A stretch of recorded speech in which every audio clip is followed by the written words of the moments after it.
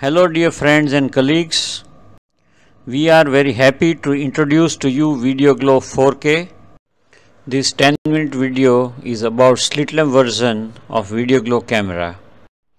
With Vdoglo installed on YAG laser, both of which by default are having top class optics, this can become our ultimate photo and video slit lamp, with which we can record and live stream for demo to medical students, residents and patients' relatives. Here are few interesting cases for you. First is a case of YAG laser sphincterotomy, which is done as an optical iridotomy. This was a case of a band keratopathy.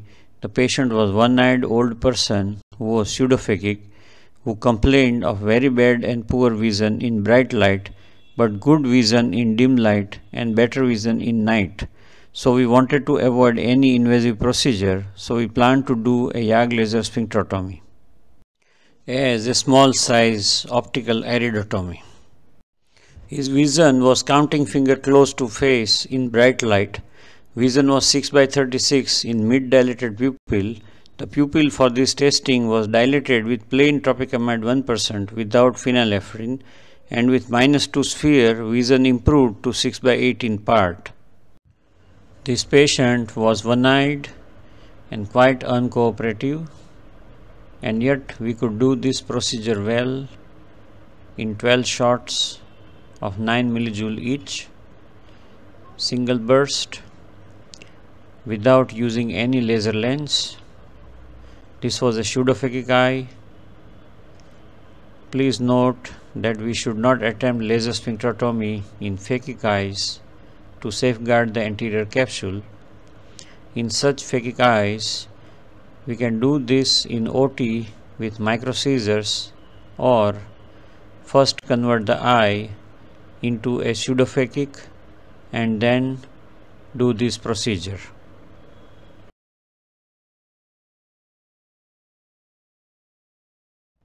Patient was very happy, so we were also very happy. Post-op regime was moxidexa, dorsitimo and lubricant, 3 types of drops, only topical eye drops, no systemic medications. These drops twice a day for 20 days. Such laser microsphincterotomies can be done in post-op period anytime. In cases of autofocus pro or any other IOLs, if or when pupils are found to be too small, to improve near vision and to reduce photic phenomena.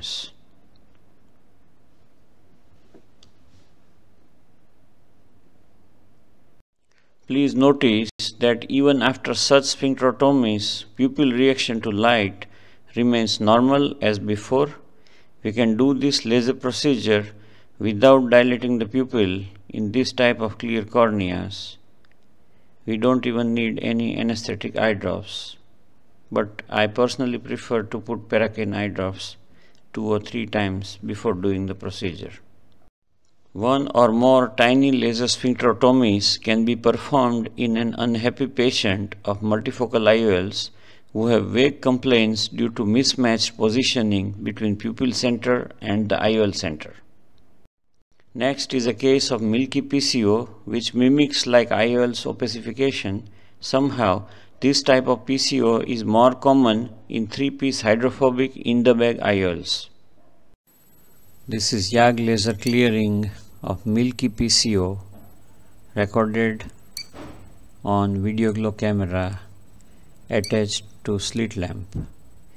This camera has a nice Dolby mic, so it can record sounds and commentary, and the commentary can be recorded if the surgeon wants. The mic can be turned off if the surgeon does not want to record voices.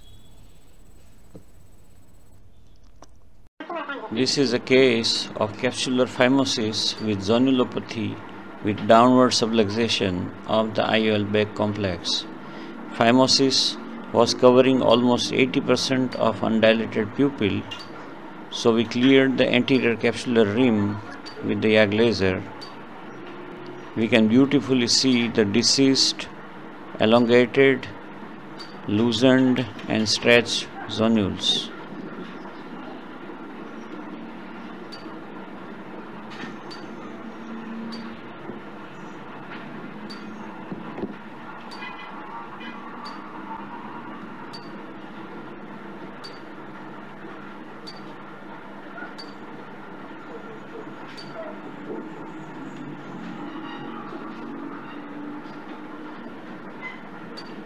In order to crucify and prevent further fibrosis and phimosis, we also cleared the lower margin, the 6 o'clock margin of the capsular fibrosis rim.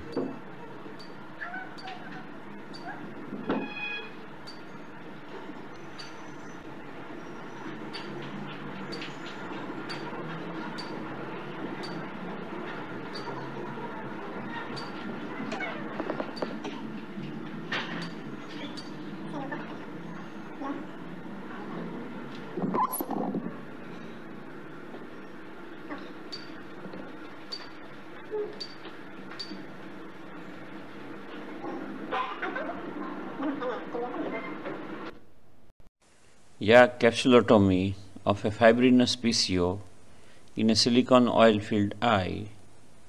As we can notice, large air bubbles are formed due to heating of the silicone oil.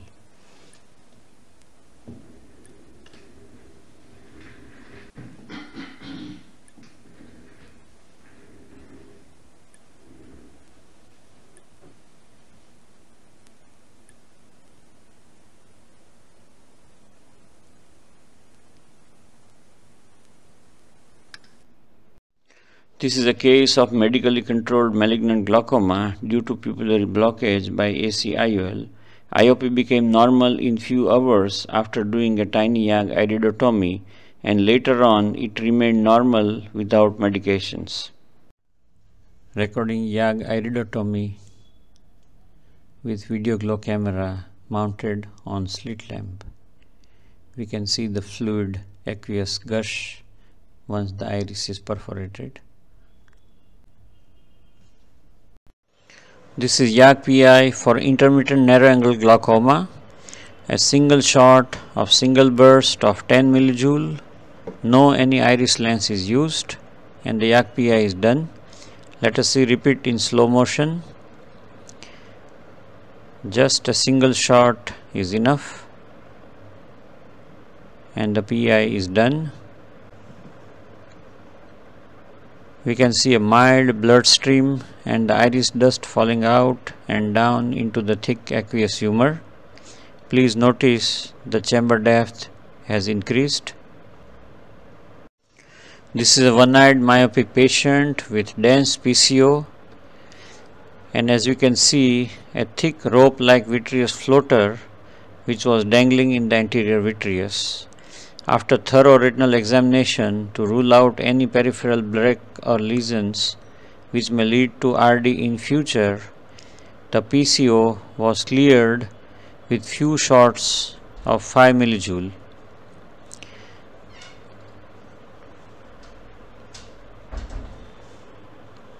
And then we focused the laser on the mid of that vitreous rope and fired a 10 millijoule shot, and then the rope was cut into 4 pieces. The vitreous rope was probably the remnant of hyaloid artery. We can see the debris of which floating and then falling down into the abyss of almost liquefied vitreous.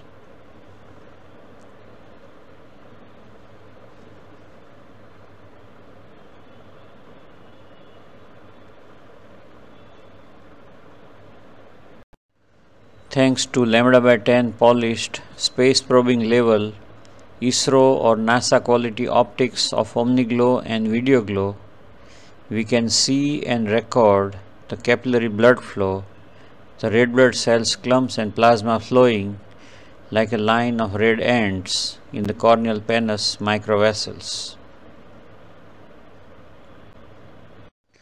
Please scan this QR code to know more about Vdoglo.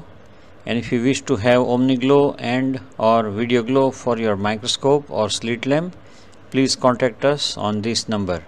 Thank you very much for your kind attention.